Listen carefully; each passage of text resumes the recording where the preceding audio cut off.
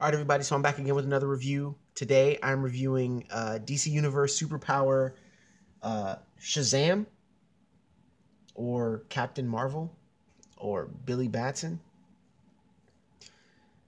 For those of you who are unfamiliar with Billy Batson was a child, or should I say he is a child that was bestowed upon him the power of Shazam by the wizard Shazam, which by uttering the phrase Shazam, it allows him to transform into this mountain of man muscle. I believe it's the Earth's mightiest mortal, Captain Marvel Shazam. Shazam is an acronym for a lot of Greek heroes from mythology. I don't know all of them off the top of my head, but I know he has great strength, that of which rivals even that of Superman. He has the ability to control lightning, and he's magic based. So for those of you who think, oh, well, he can't mess with Superman, well, if he had more battle experience, who knows, maybe. But he is magic. And you have to understand he has the mind of a child. So there's that. But that being said, at the same time, I got the Cyclotron, which was in a previous video. I got this guy from the same convention. I believe I got him for $10. I got him on the cheap. And I'm glad I did, because I went through a phase where I really, really, really liked Captain Marvel, and then just all of a sudden DC decided, nope, and he just fell off. And I don't know what's going on with Captain Marvel right now. I have no idea. But I'm glad that I picked up this classic Captain Marvel. And we are going to talk about this guy's articulation right now. So the arm goes around 360. He's got a bicep swivel, goes around. It's the same thing for the other side too, so I'm not going to go through it. He doesn't have a forearm swivel, but he does have a wrist swivel. Head goes around 360. I do not believe this is, yeah, it is. It's on a ball peg. So it gets you up to about there and down to about there, which is really not a lot. He does have an abdominal hinge, which gets you to about, his arm about there and back to about there. It'd probably go back a little further if his cape wasn't so much of a hindrance. That's an issue that I will address. He does have a waist swivel. It does go around 360, but this belt sort of acts as a bit of a hindrance to the waist swivel. So I don't want to like spin this all the way around. He has the same waist hip gimmick as the Cyclotron. So it gets you out to about there.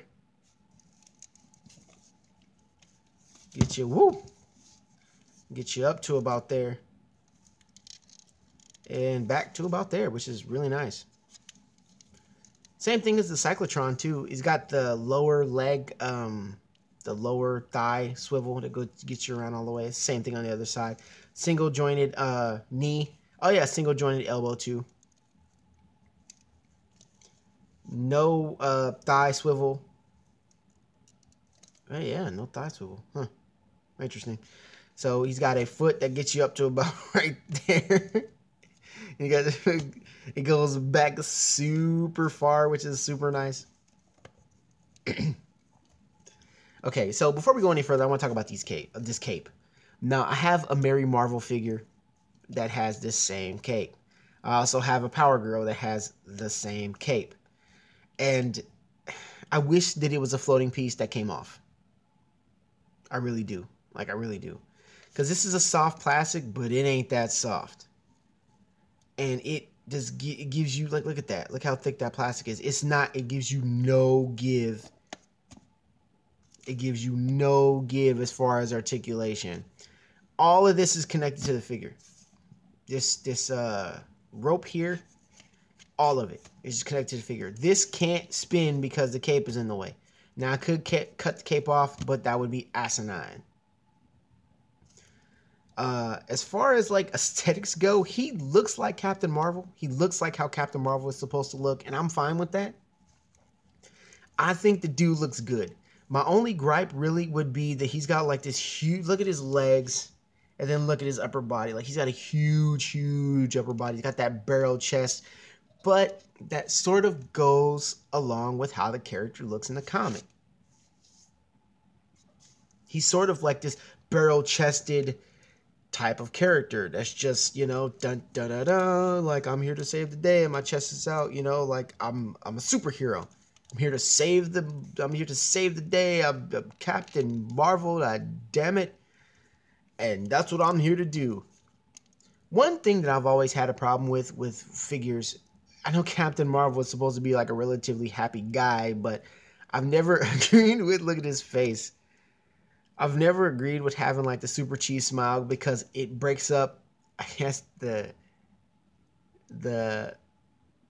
it doesn't allow for good storytelling when you're trying to do toy photography, especially if you're trying to do a battle scene. If you're trying to do a fight scene, it really throws off the entire, not continuity, but it's sort of like, it breaks the tone of the intensity of what you're trying to do when they're super cheesing like that.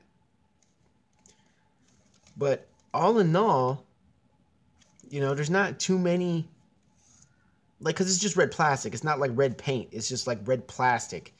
So, you know, the odds of the paint chipping is not there because there's no paint to chip until you get into like the gold gauntlets here.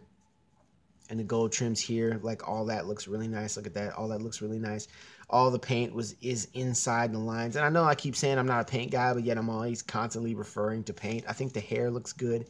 But like I don't really know the intricacies of how that works. I just know what I see and what looks good.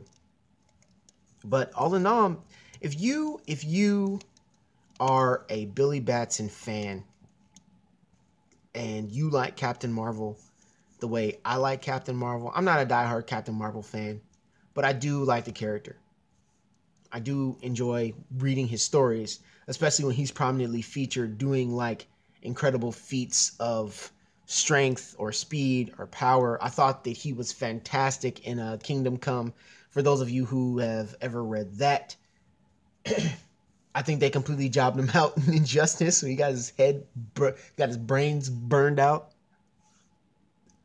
But as far as a character goes, you know, I don't know, they could do more with him than what they're doing. But at the same time, I understand why they haven't, but I wish that they would capitalize a little bit more on guys like this. He has a rich history. You know, he's a strong, powerful character.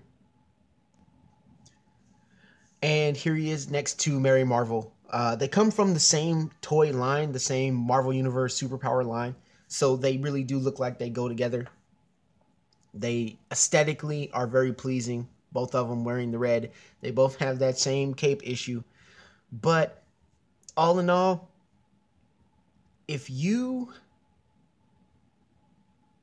like this guy, then I highly recommend picking him up. If you're a DC fan, I say go for it. If you can buy him on the cheap, I wouldn't recommend paying more than $15 for this guy. Not him. But you know, if you can get him on the cheap, I say go for it. He's a solid figure. Joints work good. Joints work the way they're supposed to. You know, aesthetically he looks fine.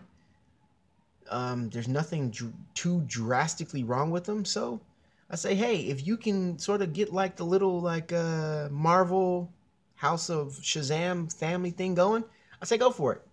So until next time, this is the Bay Area's only toy reviewer, Carl, and I'll see you next time.